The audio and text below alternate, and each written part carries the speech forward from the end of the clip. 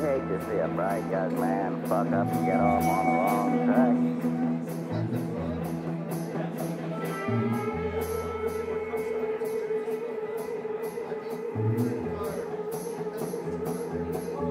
Who are you? I'm Bill. Where are you, Tony? I'm in London, Bill.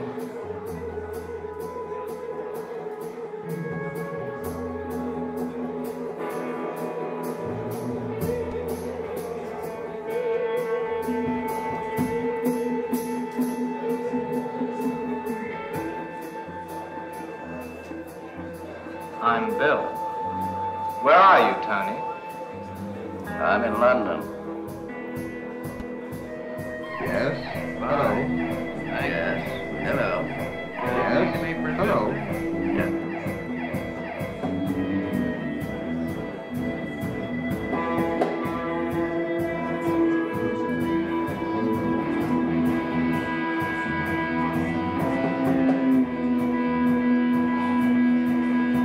You are about to witness the most amazing, the most astounding,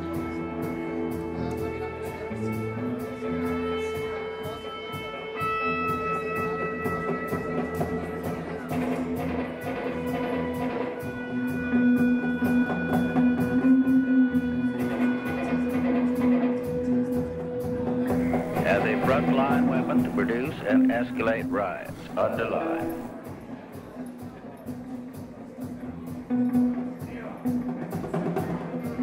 Good. Good. Thank you. Thank you. Does it seem to be persisting? Good.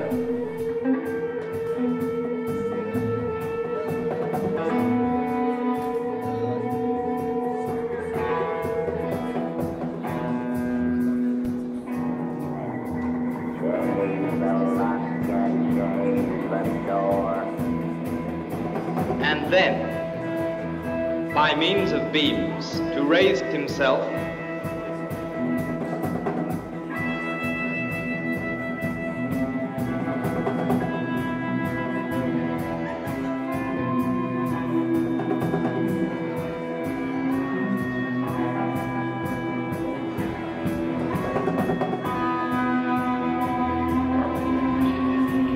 Short time to go, minutes to go.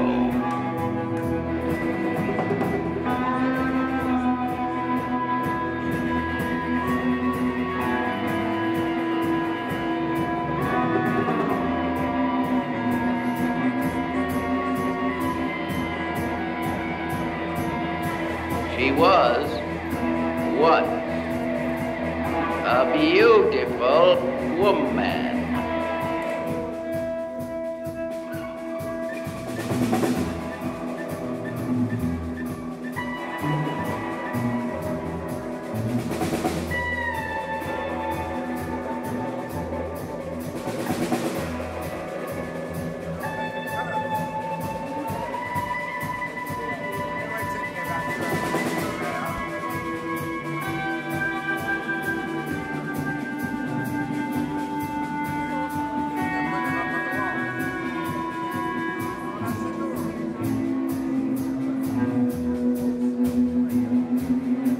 All right, Mr. Burroughs, who bears my name?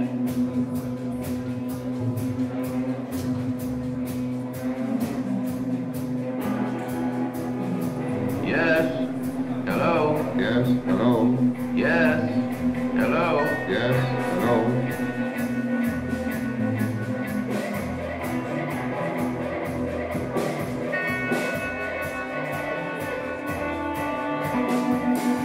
French, English, American. Squeezing the air.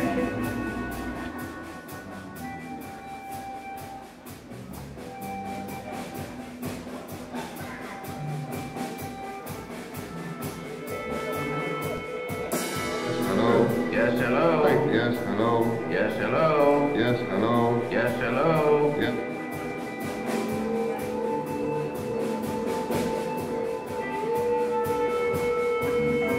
who are you? I'm Bill. Who are you? I'm Tony.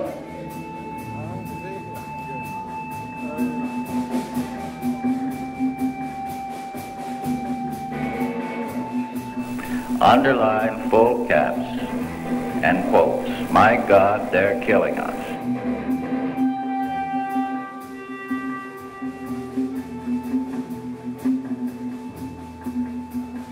And you want the name of Hassan Saba on your filth deeds.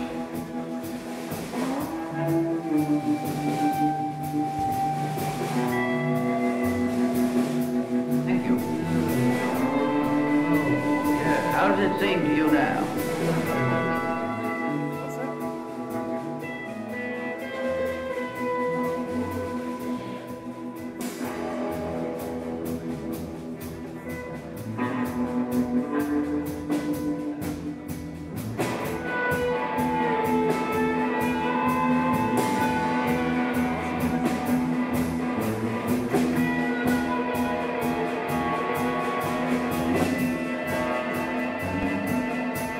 I'm Bill.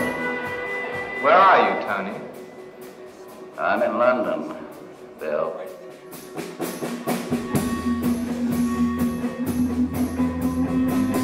Good. Thank you. Yes. Where are we now? Play-Doh, Play-Doh, Play-Doh back.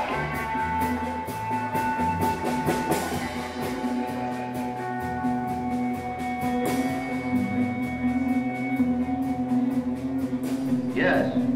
Hello. Yes. Hello. Hello. Yes. Hello.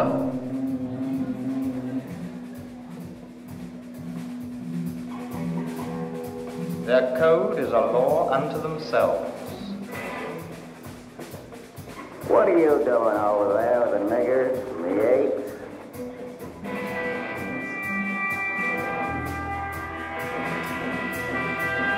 Hello. Yes. Hello. Yes. Hello. Hidden recorders strapped under their coats. Play.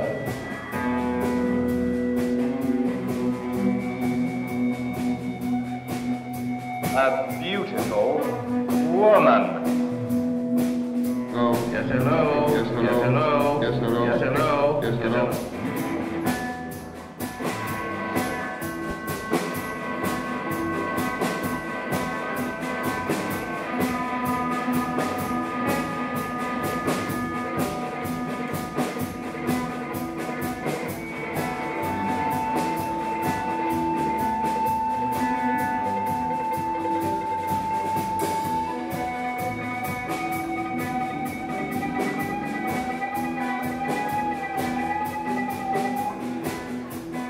Yes. Hello. Look at that picture.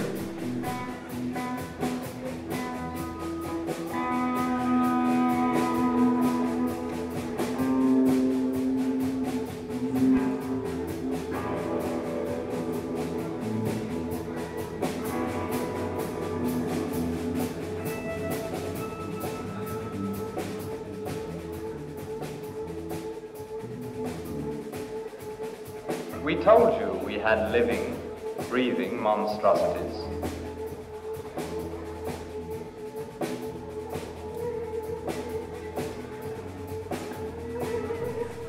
Look at that picture.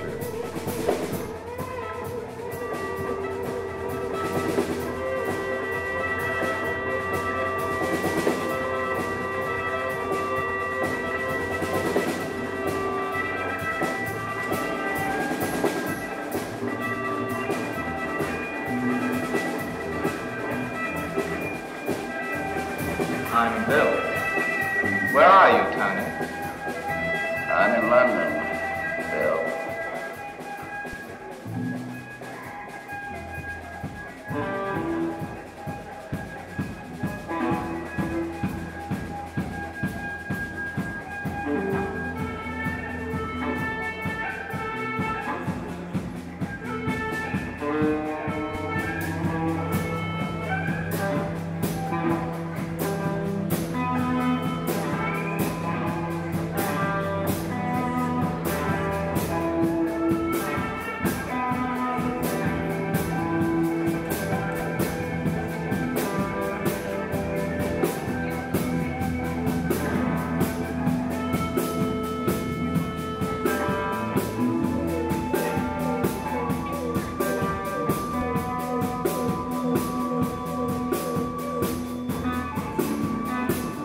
Bill. Where are you, Tony? I'm in London, Bill.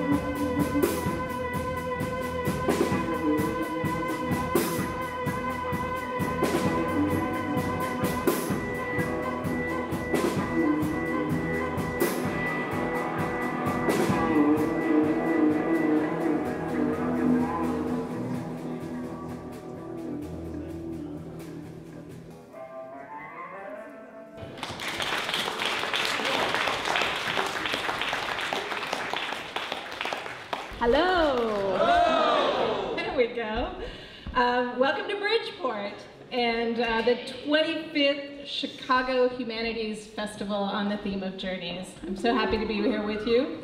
I'm Allison Cuddy, and tonight we come together to celebrate William S. Burroughs, who would have been 100 years old this year.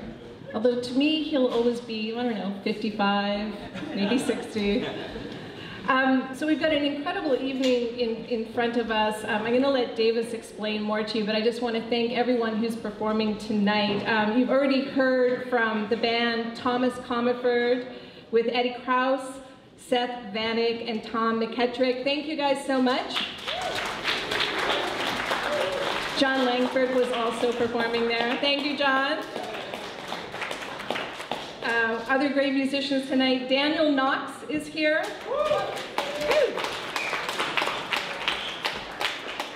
Sally Timms is also in the house. And a very special band known as the Muttering Sickness, and that is David Schneiderman, Don Meyer, Joshua Corey, and Richard Pettengill. Thank you all. Finally, we have a lineup of amazing readers who are going to perform works either by Burroughs or inspired by Burroughs. We have Tony Trigilio from Chicago in the house. Tony. Sasha Frere-Jones, music critic for The New Yorker, who did a great program with us earlier this evening. Sasha Frere-Jones. The incredible poet Eileen Myles, who will also be doing, yes. You can catch her tomorrow at the Poetry Foundation as well. And then very special guests, Anne Waldman and her son Ambrose Bye.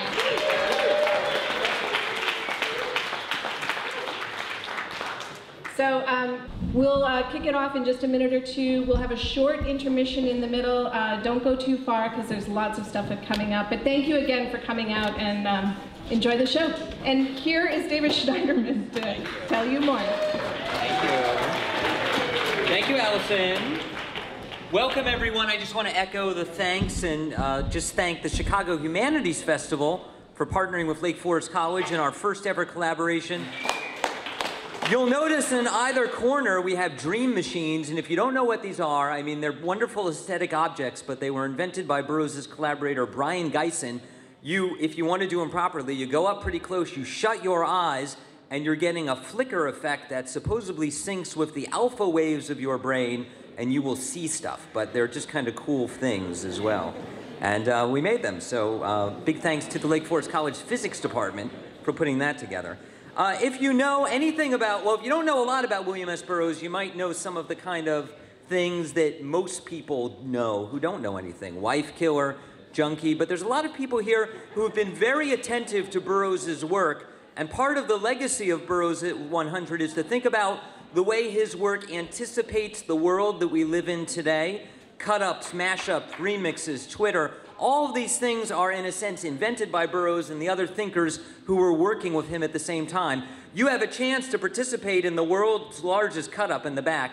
It's not the first, nor will it be the last time we've done the world's largest cut-up, but here it is, and you can do it. So we've got a really great program of events. I want to welcome you one more time. We'll have the intermission, but let's get started with Sasha Frere-Jones.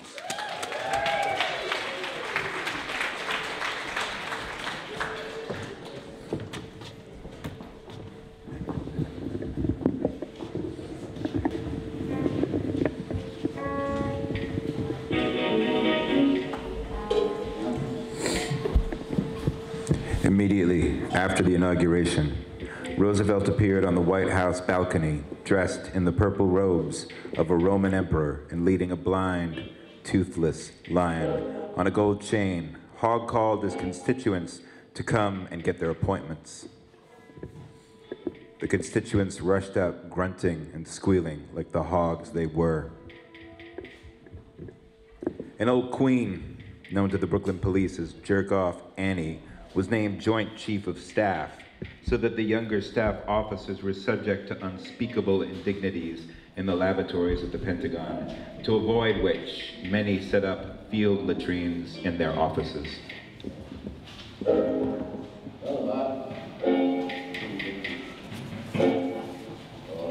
To a transvestite Lizzie went the post of congressional librarian. She immediately barred the male sex from the premises. A world-famous professor of philology suffered a broken jaw at the hands of a bull dyke when he attempted to enter the library. The library was given over to lesbian orgies, which she termed the rights of the vested virgins. A veteran panhandler was appointed Secretary of State and, disregarding the dignity of his office, solicited nickels and dimes in the corridors of the State Department. Subway Slim, the lush worker, assumed the office of Undersecretary of State and Chief Protocol and occasioned diplomatic rupture with England when the English ambassador came up on him. Lush worker term for a lush waking up when you were going through his pockets at a banquet in the Swedish embassy.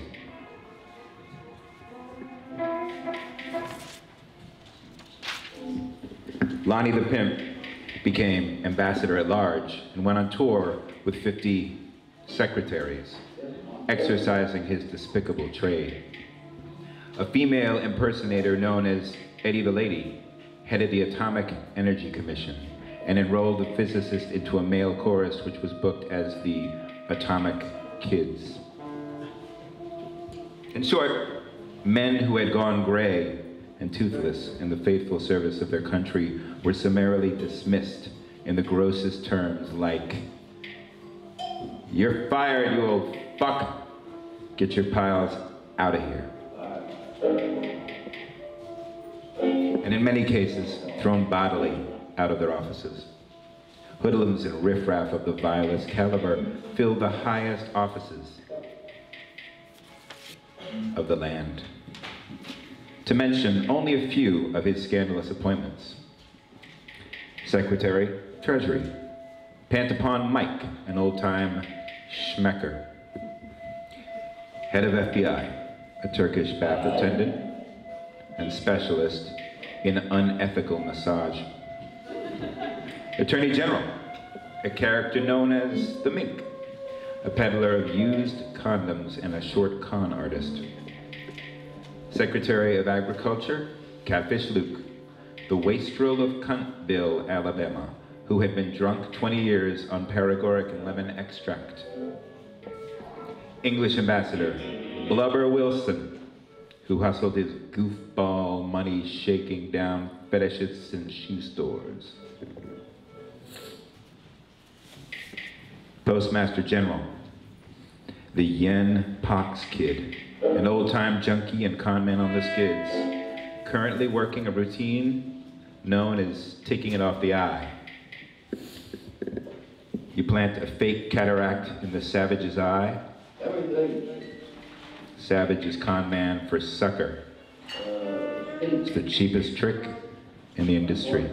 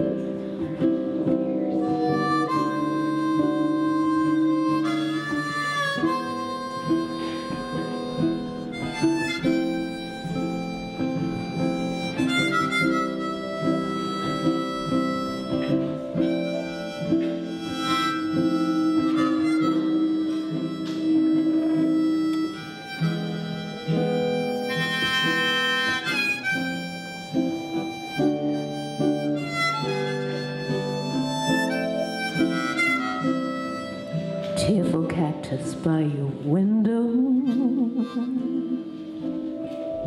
Survey the prairie of your room. Mobile spins to its collision. Clara puts her head between her paws. They've opened shops down on the west side. Well, all the cacti find a home.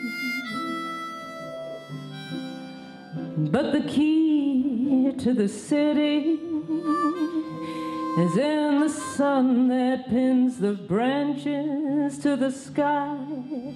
Whoa, whoa.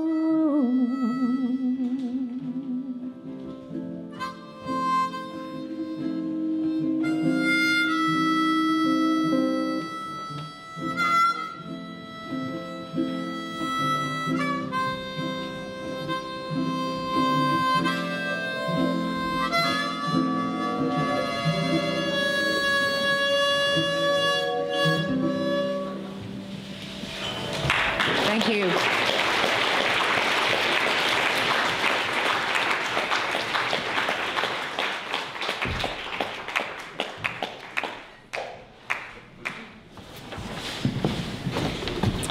All right, I'm going to read from my new book, White Noise, which is at the table over there. It's a book that was inspired by Burroughs' cut-up method, except I used digital cut-ups. It was all online cut-ups. 5 years of cutting up digital text and then 2 years of collaging it. And it's also sort of indebted to Burroughs in its post-9/11 paranoia, or the paranoia and goofiness, I hope. Aside from not being able to eat or sleep, he is exactly like a regular boy, delighting and mimicking and picking up new information, as well as playing games. On another occasion, he obtained access to Excel spreadsheets entitled Non-Terrestrial Officers, containing the names and ranks of U.S. Air Force personnel who are not registered anywhere else. Sure, he committed a crime, but being extradited to the U.S. is like a pending death sentence. The Americans, he learned, plan to take him next to Syria. Having been told by his parents about the barbaric practices of the police in Syria, he begged crew members not to send him there, arguing he would surely be tortured. His captors did not respond to his request. Instead, they invited him to watch a spy thriller that was aired on board. He sleeps badly. A good percentage of the folks he does well are dead. I've heard him shouting during the night, but his cabin is some little distance from mine, and I could never distinguish what he said. I seem to recall banging on the door for an extended period of time, then leaving because no one would answer.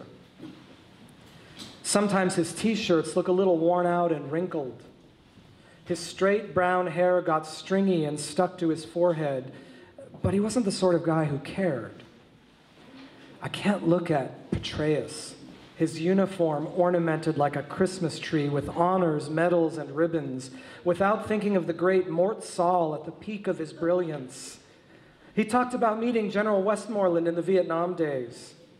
Mort, in a virtuoso display of his uncanny detailed knowledge and memory of such things, recited the lengthy list: Distinguished Service Medal, Croix de Guerre with Chevron, Bronze Star, Pacific Campaign, so on, naming each of the half-acre of decorations, medals, ornaments, campaign ribbons, and other fripperies festooning the general's sternum in gaudy display. Finishing the detailed list, Mort observed, "Very impressive," adding, "if you're 12.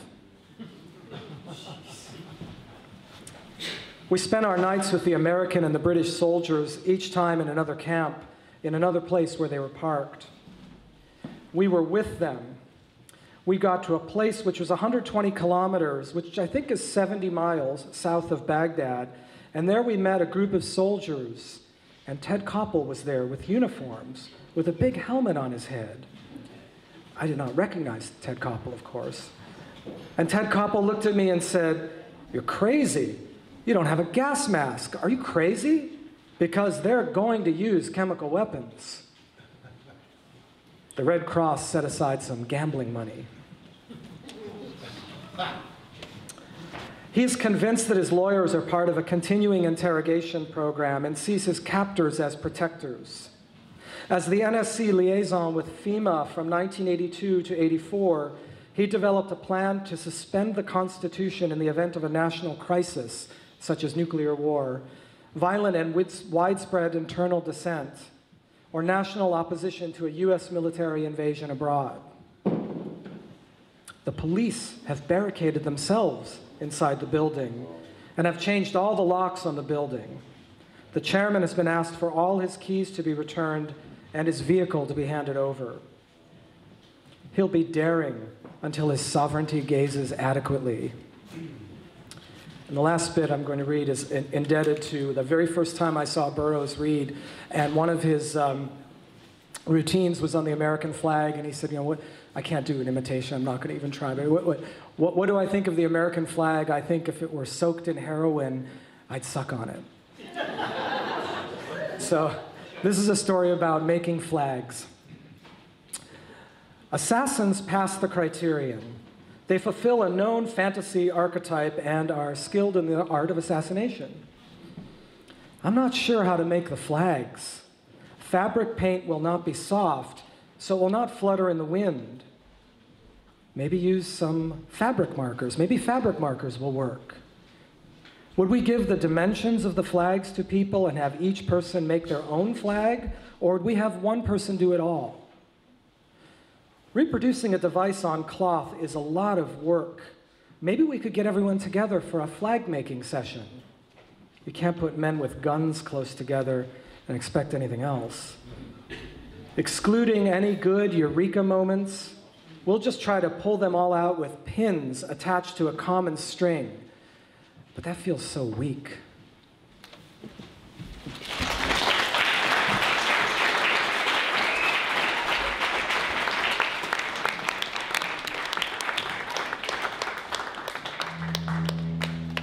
Hello, I'm over here in the cave. I thought I'd show you some of my slides when the Skull Orchard Band went to visit Bill Burroughs in 1996. That's me on the right, that's Bill Burroughs in the anorak in the middle. Allen Ginsberg took this photograph. Imagine our surprise when we arrived in Lawrence, Kansas and went to visit, knocked on Bill Burroughs' door, and Allen Ginsberg was eating grits and eggs at the kitchen table. It was very exciting. That's Steve, there's Steve Goulding, the drummer in the Mekons, with William Burroughs. We went none of us could actually speak for about 15 minutes because it was such a strange situation, but we went for a nice walk in Bill's garden with Allen Ginsberg, and who took that photograph and took this next photograph, which is good because everyone's laughing, and I like that one, except for Bill Burroughs because he wasn't laughing. He showed me his orgone accumulator. He was very pleased that Kurt Cobain had been in there. But he also was very proud of his fish pond. And being in Kansas, I asked him, did it freeze over in the winter? And we looked at the fish pond, and he said, yes, but it did freeze over, but a goldfish, he explained to me, can survive frozen inside a block of ice. And you can see him here. He's making a block of ice with his hands. And I said, I don't think that's true. I think they just live underneath the ice in the cold water. And he said to me, I believe it to be true.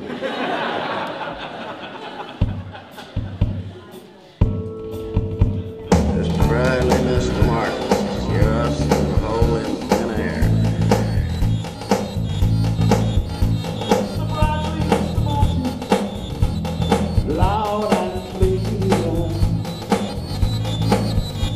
Mr. Bradley, Mr. Martin, yes, the hole in thin air. Yes, the hole in thin air. Goodbye to William.